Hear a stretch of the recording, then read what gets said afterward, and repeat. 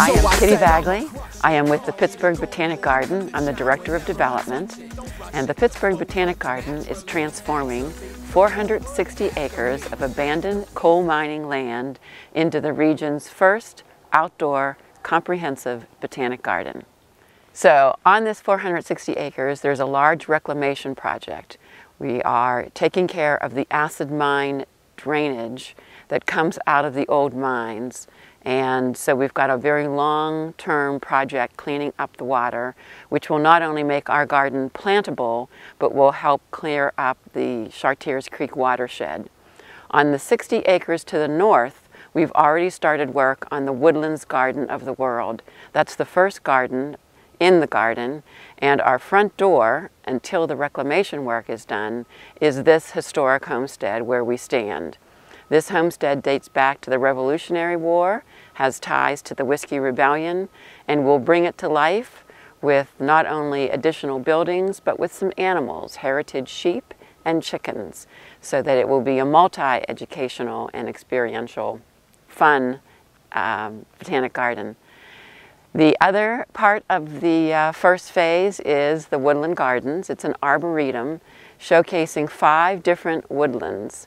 Most of it is the Appalachian Plateau woodlands, which are our native woodlands. We have worked for the last 3 years removing about 20 acres of invasive plant species, and we've planted about 5,000 native trees, shrubs, and herbaceous perennials. We've built 3 miles of trails.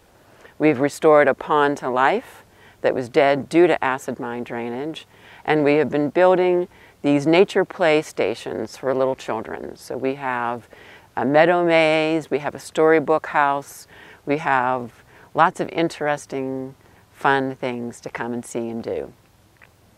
We ask that people who are interested in learning more about the garden visit our website, which is www.pittsburghbotanicgarden.org. They can see when our peek and preview tours are. They can sign up for different volunteer tasks, and they can donate, of course. We also have memberships.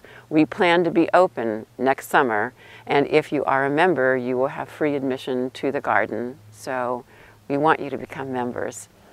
The Pittsburgh Botanic Garden is an enormous grassroots project. We depend largely on volunteers, just regular people contributing to make this happen. So it's an extraordinary exercise in grassroots conservation. Our volunteers have done the majority of the work. It's hands-on learning, and Pittsburgh is the only city its size in the country without a large outdoor botanic garden. So our Pittsburgh Botanic Garden will fill that gap, will also be a big recreational asset, an ecotourism asset, an educational asset, and just a gem of a conservation piece. In addition, the reclamation work that we're doing makes us the only botanic garden in the United States built on reclaimed coal mining land. And hopefully others can learn from our trial and error and transform some other mining land into something beautiful and green. The garden is fairly old. The first group to come up with the idea, they would think about it and think, boy, we keep talking about having a botanic garden. So after a couple of years, they said, we need to do something instead of just talking about it. So in 1991, this was actually formed as a corporation, and then they went to look for sites that could be close to the city with lots of acreage and wouldn't cost a lot of money. So in 1998, they signed the lease for this bottom third of what was Settlers Cabin Park, and this is where we are today. The fundraising has happened all along from the very beginning. We had a master plan done in the early 2001, 2002 by a local firm that's nationally recognized, Marshall Tyler Rausch. We're still working with them. And the fundraising, again, has been grassroots. We've had some foundation and corporate support, but for the most part, it's just far-seeing individuals who want to see Pittsburgh have this regional gem. We have had educational programming here. We've had outreach to at-risk kids. We have adult education. So we try to cover all bases with our education. We have transformed some of our trails to ADA accessible trails. We want this garden to welcome everybody. We don't want to exclude anyone. So our programming and how we're building the garden is to make it as all-encompassing as possible. We brought some small children in this summer, and they were very uncomfortable being in this kind of environment. It's sort of wild for children who are mostly used to urban spaces. And this one little girl in particular was so unhappy that she was crying and asking to go home because every leaf was poisonous in her eyes and every bug or spider was poisonous as well. So we went back to the storybook house, and she settled down a little bit and listened to the story. They were all very rapt and paid very good attention.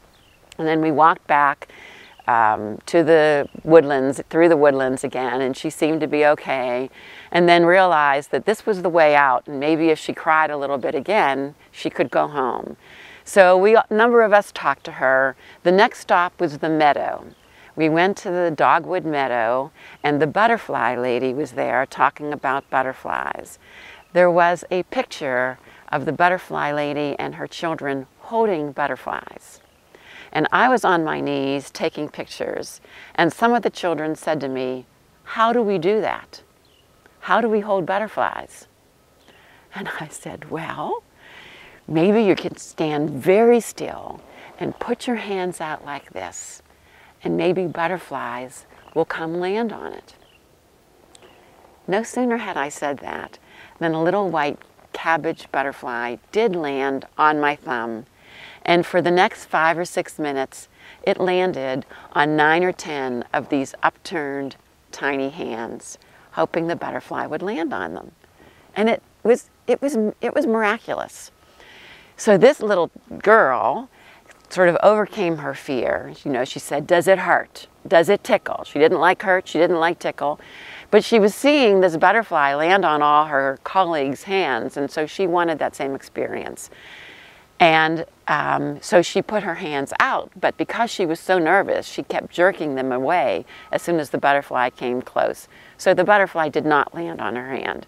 However, we left the meadow, went back into the woodlands for the 3rd lesson, which was on bugs and dirt, and that child sat on the ground next to me. The one who didn't even want her feet touching the ground a little earlier had now been so enchanted by this butterfly that she felt at home in the environment. And that was just such a win for everybody, because now she'll grow into someone who thinks about the environment, and conservation will matter to her.